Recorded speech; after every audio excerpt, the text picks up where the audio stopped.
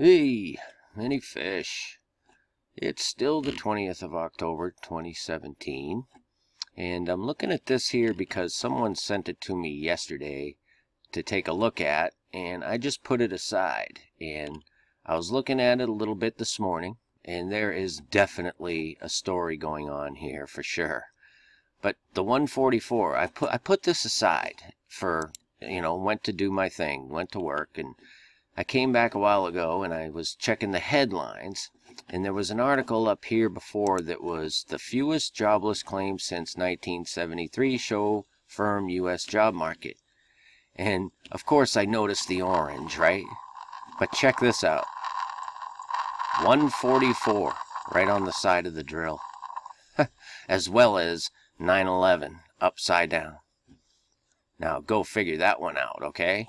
Financial, orange, 9/11, there's your 144, and 1973, oddly enough, is also 9/11, which is also in here, which is also in here, and the sevens again. There's your 9/11 again, 7/7. Look at these numbers. I mean, how do they come up with these? Since when are they so perfect? 2-2, 2-2-2. Crazy. You know what I mean? These here, if you add this up, it's 7-7-7. Over here you got 7-7-7. It just goes on and on.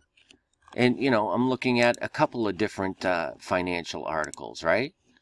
So I'm looking at, where was it? Right here. It's cool again to invest. Americans are giddy about stocks as Dow tops 23. Posted 6:30 this morning.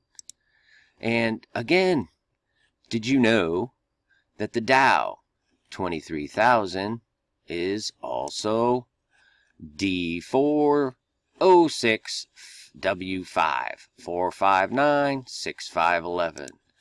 That's what it is. Trader on the floor, 18.99. There's your 23. It goes on and on, folks. 9. There's your 7 again. There's your 9/11 again. It's just bizarre. 7. Seriously. I mean, sometimes I get nailed with stuff like this, but this one, I don't know. To top it all off, I just before I started making this video here, I go to check the stock market, and look what it is. It's at 23,307, but it's up 144. The S&P is up 911, and the NASDAQ is 33. Could that be a coincidence? Absolutely. But in my humble opinion, I would be extremely cautious with my financial affairs right now if I were anyone. I can only speak for myself, but I do not put my trust in pieces of paper issued by men who will, in fact, defraud you. It's just as simple as that. I'm not a negative Nelly, believe me, I'm not. I just know men, okay? So if you have assets, I mean, some of us, we don't have to worry too much about that stuff. But I would highly suggest that you pull any wealth that you have out of anything connected to this beast system. And I'd do it quick. That's all. I am not a financial advisor. This is not financial advice. There's your disclaimer. But my spirit is screaming, there's something rotten in Denmark, folks. Particularly in the financials at the time.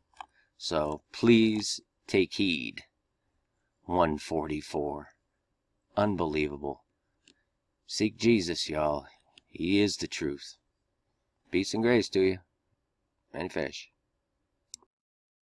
Finally, my brethren, be strong in the Lord, and in the power of his might. Put on the whole armor of God, that ye may be able to stand against the wiles of the devil. For we wrestle not against flesh and blood, but against principalities, against powers, against the rulers of the darkness of this world, against spiritual wickedness in high places. Wherefore take unto you the whole armor of God,